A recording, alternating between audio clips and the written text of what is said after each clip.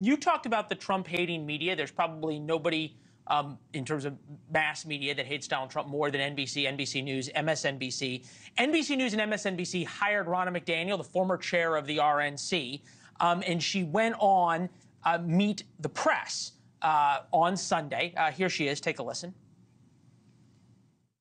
When you're the RNC chair, you kind of take one for the whole team, right? Now I get to be a little bit more myself, right? This is what I believe. I don't think violence should be in our political discourse, Republican or Democrat.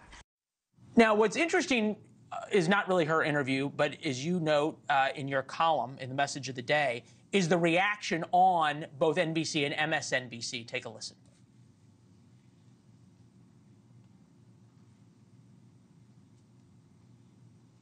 I think our bosses owe you an apology for putting you in this situation. We weren't asked our opinion of the hiring, but if we were, we would have strongly objected to it. You know what I'm thinking about, Bill, is NBC News management and NBC Universal. They were the ones who did this. I'm wondering if this wasn't insubordination, right? But this was more of the executives saying we made this hire and then telling their top talent, hey, come out and say things that will appease not the employees, but the viewers of NBC and MSNBC who probably don't like this very much. All right, Leland, as you know, I am a simple man, so I'm going to keep this in a very simple zone. Ronna McDaniel made a huge mistake by trying to convince electors in Michigan not to certify the electoral vote. It's an enormous mistake, all right? Should never have done it. She did it.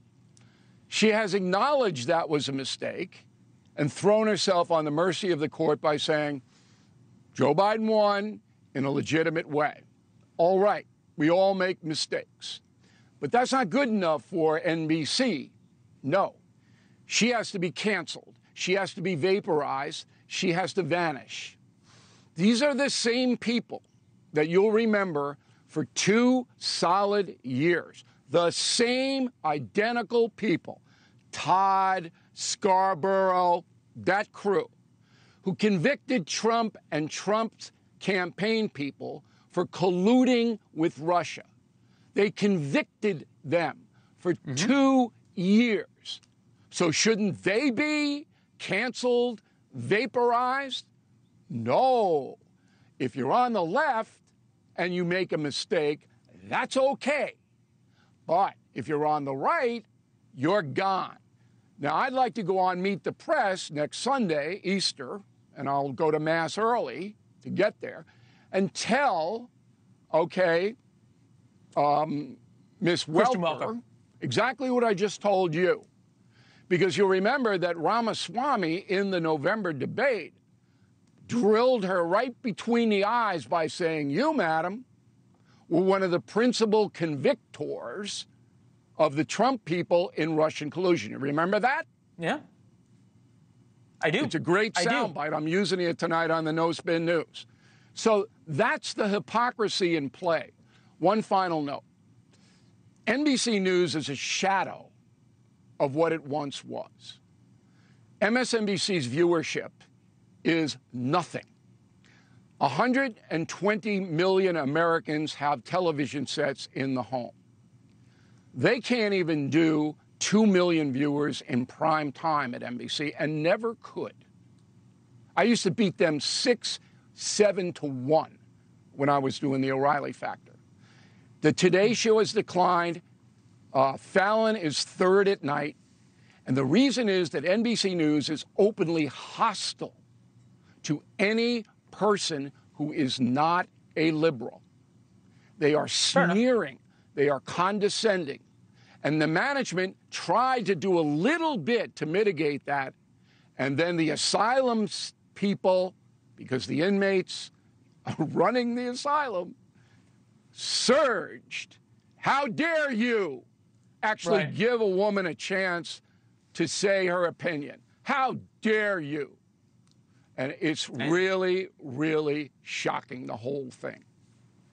Well, I guess what is almost more shocking to me is that it's proof that the inmates do run the asylum, because there hasn't been any, shall we say, repercussions. I think you and I both worked in an organization that you didn't shoot inside the tent.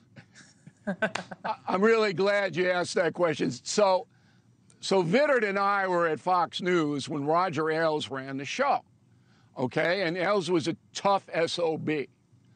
And if anybody, Right. even me, who was delivering enormous amounts of money, okay, said to Ailes, hey, you can't hire Shirley, I would have been out on my butt on 6th Avenue in about 30 seconds. But now, you know, it's really frightening what's happened to corporate media. Thanks for watching. Go to joinnn.com to find NewsNation on your television provider. And don't forget to click the red subscribe button below to get more of NewsNation's fact-driven, unbiased coverage.